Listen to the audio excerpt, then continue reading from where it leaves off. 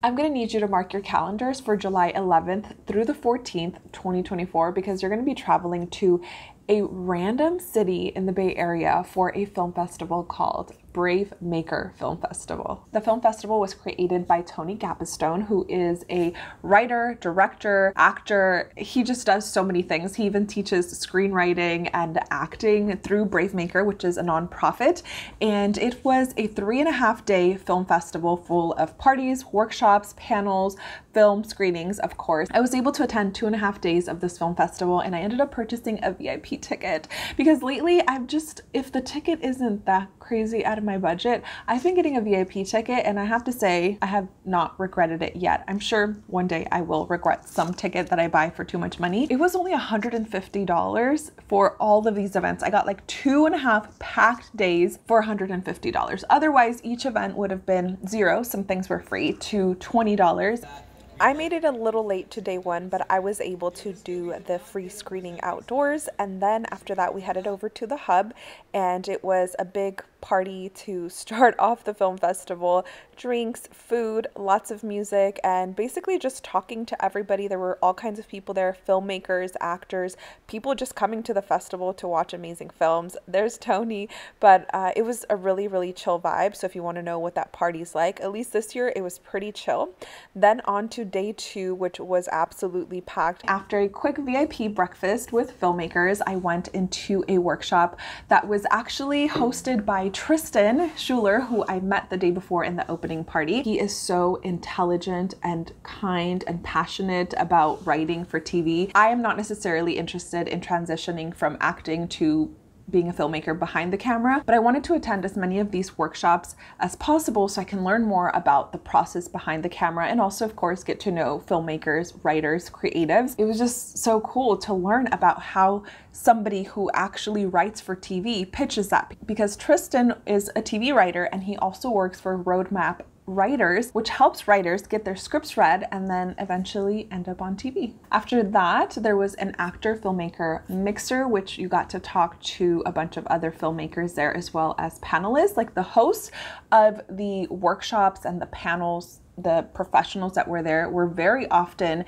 just hanging out in all of the events. Because this event is relatively small, I think it's like a few hundred people, I feel like people aren't afraid to just hang out. They're not going to be bombarded by like lines of people wanting to talk to them. So it's pretty easy to just go up to the filmmakers and get a conversation started. Then a quick walk over to have complimentary Indian food, which was so good. And we got to watch 3 super inspirational short films and got to talk to, of course, the filmmakers. And after, I actually got interviewed by the Ubuntu team about the film. Walking over to the History Museum because there's an industry panel happening in this gorgeous, gorgeous building. The entertainment panel was super diverse and friendly. Like, the energy there was so good. Tony is such a hardworking, kind person, and you can really tell that he is that because he's attracting so many people like that. And this industry panel is just like, they were just so honest and open for questions and to give like their honest thoughts to us. After that panel, I noticed that one of my actor friends who I worked on a commercial with years ago, maybe more than 5 years ago, we worked on a commercial together, and then I was like, hey, we have a little break, want to go get dinner? So we went and got dinner, and we just caught up, and we started talking about this agency in Utah and how there's like work in Utah for actors. So I actually submitted to an agency in Utah because of this conversation, because of reconnecting with this actor friend. I really, really wanted to go see Tony's workshop creating a feature film, but also I wanted to go see a short film called The First X. Often in the film festival, just as in so many festivals, there's 2 or 3 things happening at once. So I snuck in to watch a short film called First X. And then the next film after that was Spotlight, which I had already seen the first night. So then after that, I ran and went to Tony's workshop. Tony made a feature film called Last Chance Charlene that you can actually see in a bunch of places, including Amazon Prime Video. And it was fun to just hear about his crazy budget. I think his location budget was like $600 or something. Tony is the epitome, I feel like, of an indie filmmaker because he's always making stuff. He has like stuff on deck, writing stuff. Now a screening in the actual theater called Late Night Braves. Since I got a VIP ticket, I got invited to the after party, and it was super intimate because there were basically volunteers for the event and then filmmakers, panelists. You basically just got to drink, eat, and relax. I was there from 9:30 until 1:45. I was just on Instagram and Tony was live. It's 8:47 a.m. and Tony is already in the hub, and I'm like, what am I still doing in bed? I need to get ready and go. The first screening is at 10, but there's a workshop at 10:45 that I'd rather go to the workshop just for this particular thing because I would love to see the screening of the film, but my point of view is that I can potentially find that film, that link, where I can't necessarily go to this workshop again. So I'm gonna get out of bed and I'm gonna get over there as soon as possible. Day 3 started with a roadmap screenwriting panel, and it was hosted by Tristan and some filmmakers, which I ended up talking to the filmmaker on the very left, Ali, in another workshop later in the day, and we are actually talking and looking to collaborate. I went over to the library for Women in the Entertainment panel. Feeling really warm, welcome, and I think someone mentioned it yesterday. Everybody working at the festival, the volunteers have been super kind, informative, and the presence here is palpable. Kina Ferguson, actor, director, writer, producer, voiceover artist, all the things. There's no better way to learn structure of television than to watch it done well. I would tell myself, everybody is just a dude.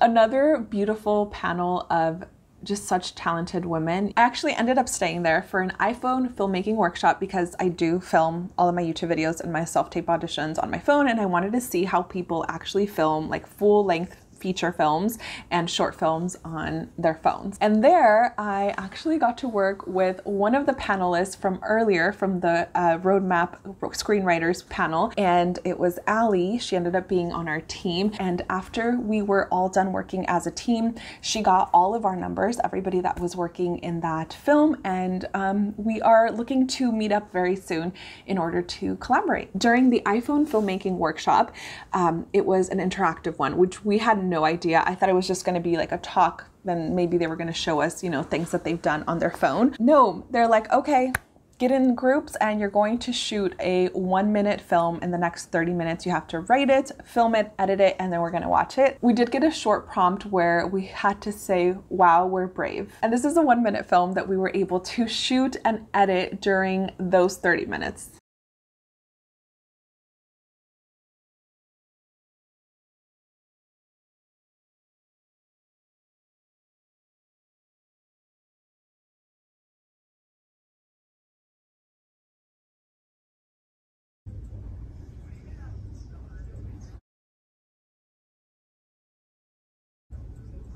Chris. Man, we're so brave.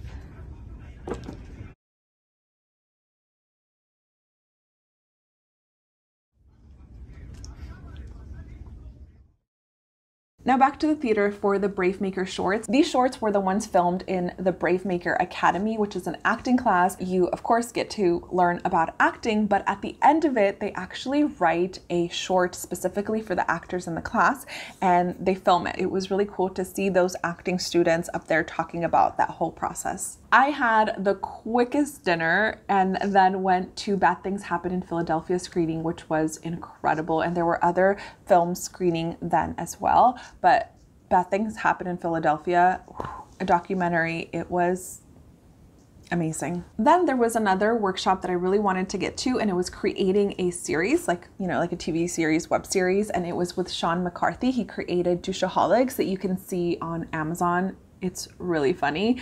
I highly recommend watching it, especially because it's like an incredible Bay Area series. There's so much talent in the Bay Area. I ended up talking to him in one of the VIP after parties, and I believe he's seen some of my work before because we started talking, and maybe I might get an opportunity to work with him soon. I then went to the Walk and Repeat where I had a little interview with Priscilla, and I also talked to another filmmaker just waiting for the Walk and Repeat, Faye, and she gave me her card. A lot of filmmakers gave me their cards, so I ended up counting after the film festival on Instagram and cards.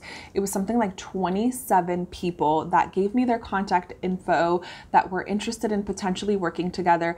Granted, most of them have never seen me act, so they would still have to see, you know, what I work like. I definitely feel that I got my money's worth, even if it's just for like the screenings and the workshops that I went to. But in addition to that, I feel like I'm gonna multiply my money because I was offered a couple of roles during the festival, and I also interacted a lot with a lot of filmmakers and got conversations started. I got to talk to a lot of filmmakers and start relationships, so maybe in the future we might be able to work together.